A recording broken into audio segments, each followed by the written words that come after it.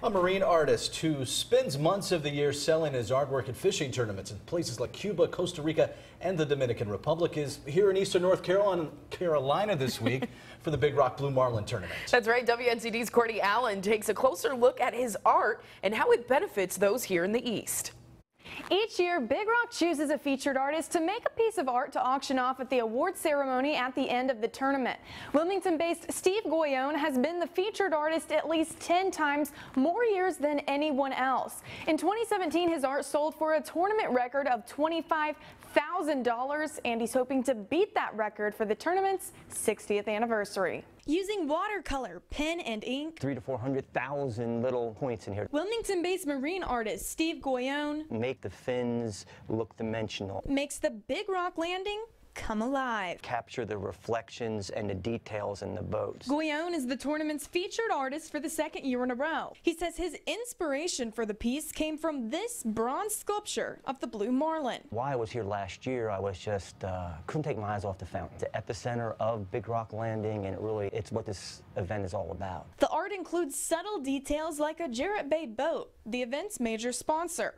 You can also see the Big Rock Landing weigh scales complete with a sign commemorating the 60th year. It wasn't until I started watercoloring in the boat in the Big Rock Landing, that's the time that's when it hit me. I said, okay, we got it. It's telling the story. Events coordinator Teresa Holcomb says that story is exactly what they were hoping for in this year's art. Something we have wanted for a long time. It features our way station, the boats, and the Marlin itself, the three key elements that are the basis for our event. But the event is more than just boats and Marlins. Proceeds from the tournament, retail sales, and the auction at the end of the week benefit local charities. Tournament director Crystal Hesmer says Goyone's artwork auctioned off for a Big Rock record last year. When Steve raised the $25,000 in that one piece of art, that was just another chunk of wonderful funds for our foundation that goes back to our charities. Big Rock has raised $4.9 million in the past 60 years for charity. They hope to surpass the $5 million mark this year,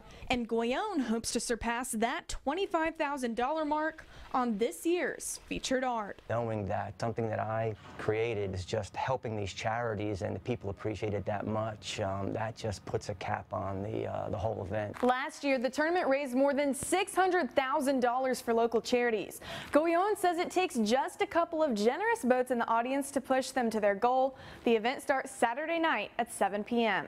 Courtney Allen, 9 on your side.